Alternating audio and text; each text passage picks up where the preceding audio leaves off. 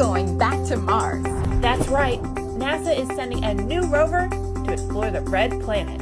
And after a 7-month journey, it only takes 7 minutes to reach the surface. The landing site is Jezero Crater, a giant basin that once contained water. Our new rover's name is Perseverance. Perseverance will search for signs of ancient life And collect samples for possible return to Earth. This time, our rover will not be alone. Nope, they brought a friend. A little helicopter named Ingenuity, Ingenuity will test the first powered flight on Mars. which could assist future Mars rovers.